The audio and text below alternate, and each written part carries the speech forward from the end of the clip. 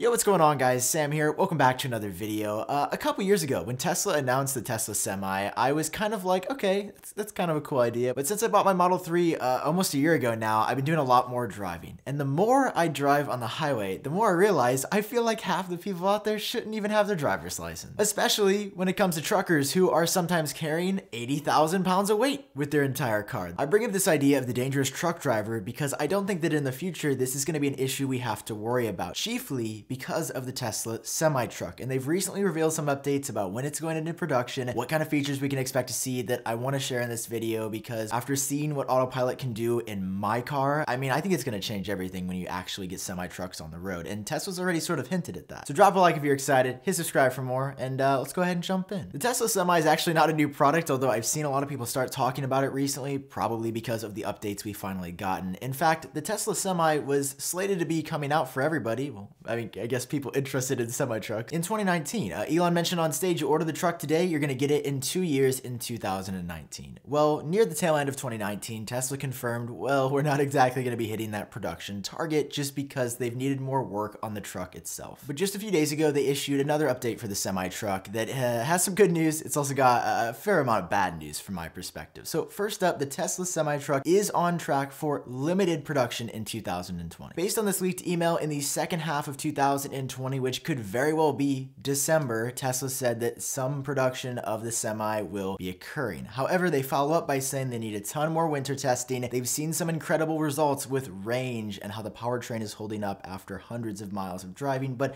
they still want to get it perfect. The second big announcement, though, is actually a bit confusing because it sort of conflicts with the limited production starting in the second half of this year, that the more volume or production complete vehicles will have more details coming out in 2021. So it's the beginning of 2020 when I'm recording this. Tesla already references next year in this email when more details are going to come out on the final product. Obviously, that's a bit confusing because if you're one of the first reservation holders, are they saying you're getting like a 75% feature complete truck and then we'll trade it out, or you get this one early but even better changes and more range and a better powertrain is coming out a little bit later in 2021? It's unclear, and in fact, while they reference more details coming out in 2021, they don't even say we expect volume production then, just the fact that there's going to be more details on the truck. Now, I don't bring up this information to criticize Tesla and simply say, you know, here you go, here's another issue with Tesla, they can never get the release dates right. I think they are certainly overly optimistic with so many of their release dates, but I think the moral of the story here is that this is going to happen eventually. And while with the Model S and X and 3 and probably even the Y, they can push out some heavily flawed units to early adopters who will still be broadly happy with the product. When you're involving logistics here and trucks are going from point A to point B day in and day out, and other businesses are requiring those trucks to get there on time and not break down and not have issues, Tesla doesn't really have the option to go, you know, halfway here. They don't have the option to volume produce a 75% of the way their truck. They have to get it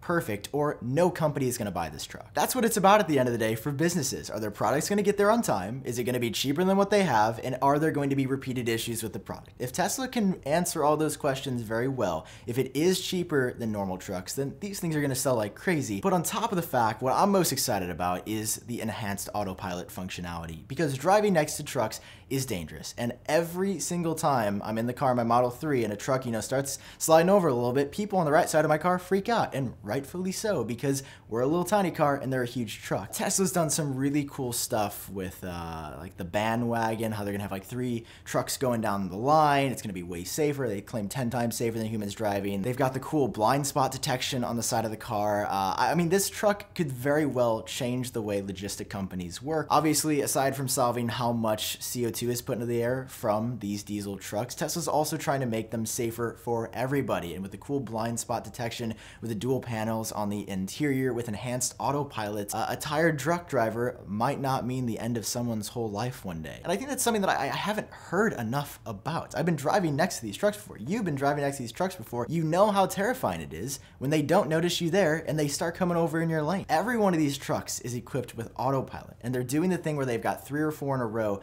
all doing the same speed, all knowing what each other are doing. Obviously, autopilot's never gonna be 100% fail-proof. That's not what we want. But if we can make it safer, and Tesla says they've got really promising results about the range, the safety, the functionality of these products, that is going to be a big deal. And I just haven't seen enough people say, well, yes, it's gonna be electric, so it's gonna be better for the environment, and it could be a big, $2 billion industry by Tesla by 2025 or 2030. I think the biggest thing everybody's overlooking is just how safe these trucks are gonna be with autopilot. So those are some updates on the Tesla semi-truck. It is still coming. It is not canceled. It's just that, you can't order one online. Like if you're a smaller shipping company, for example, you're still gonna have to wait until probably early to mid 2021 before you're getting everything that was promised. So that's all I have for you in this video. Drop a like if you enjoyed it, hit subscribe for more, and I'll talk to all of you in the next one. I say all of you all the time. I'll talk to you guys in the next one.